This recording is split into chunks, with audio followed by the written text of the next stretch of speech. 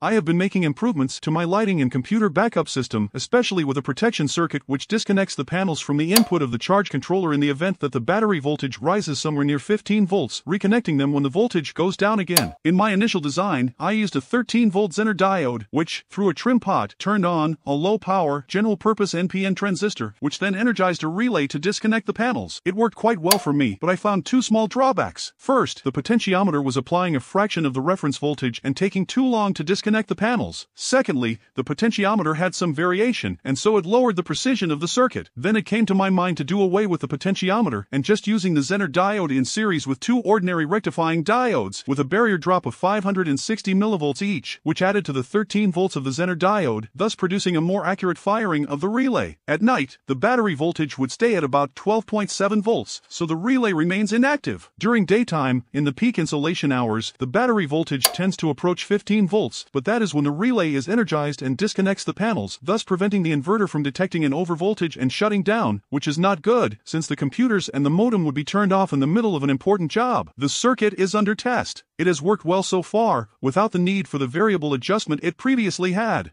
I hope this video has been interesting to you. Thanks for watching, and please subscribe to my channel. Shava Tareen is inviting you.